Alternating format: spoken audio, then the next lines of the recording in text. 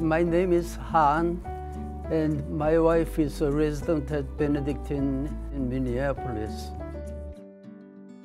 First, we chose a nursing facility near my home, and it turned out to be a bad choice because we couldn't stay there more than a month and a half, and we consulted many doctors, and they all pointed that we should come to Benedictine Health Center.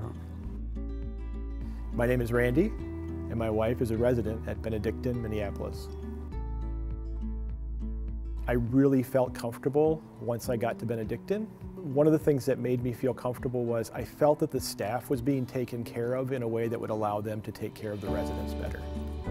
I see them interact with her in very positive ways on a regular basis when I'm here, and I'm here every night.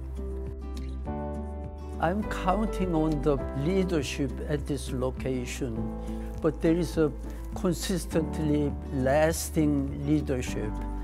And it's almost, you can say that it is like, a spiritual experience. First of all, this is a high-skilled nursing home, so they will get the best treatment. And then also the personable relationship that the leadership and the nursing staff provides is a very valuable thing in the healing of the patients here. People are there for quite a while. That allows them to get to know the residents well. I recommend Benedictine to anybody who needs that kind of assistance.